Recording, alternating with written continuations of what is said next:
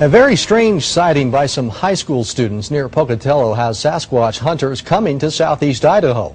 Eyewitness News reporter Jake Taylor shows us what those students saw. The students were on a school project in these woods when they say they saw a dark figure watching them on a ridge. Well, one student pulled his camera out in time to capture this footage. A few fleeting seconds of a dark something disappearing into the tree line. And it just didn't really look human-like, so I don't really know what that is. It's not a bear, it's not a moose or anything.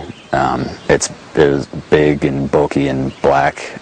The students then climbed that ridge and took photographs of some Bigfoot prints they found. Idaho State University professor Jeff Meldrum is a Bigfoot expert. His office filled with suspected photos and plaster casts of prints. He examined the photo and the short video of the distant figure.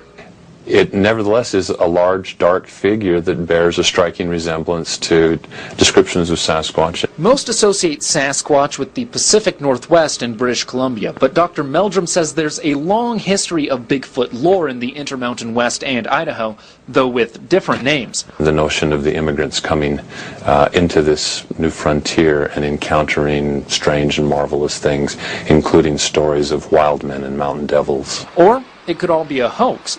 But the high school student who shot the video doesn't seem to be looking for attention. He asked us not to show his face or give his name, and he says right now he's simply not sure just what it was he saw standing on that ridge. I'm not going to say yes, it was a Bigfoot, or no, it wasn't, because I don't know, and nobody knows. The Animal Planet show Finding Bigfoot is making a stop in Pocatello sometime in the middle of June, just to see if there's anyone else in this area who's also seen something Sasquatch-like.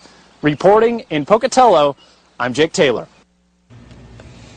Dr. Meldrum is doing a presentation on the history of Sasquatch along the Oregon Trail in Montpelier Friday and Saturday.